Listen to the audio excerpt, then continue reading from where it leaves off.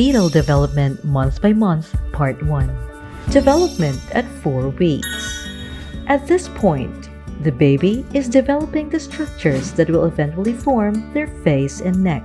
The heart and blood vessels continue to develop, and the lungs, stomach, and liver start to develop.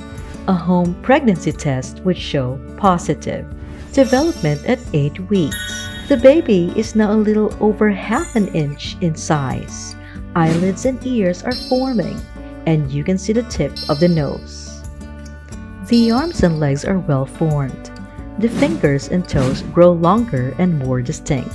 Development at 12 weeks.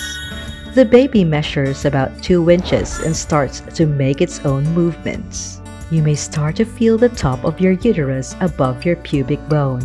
Your doctor may hear the baby's heartbeat with special instruments. The sex organs of the baby should start to become clear. Development at 16 weeks.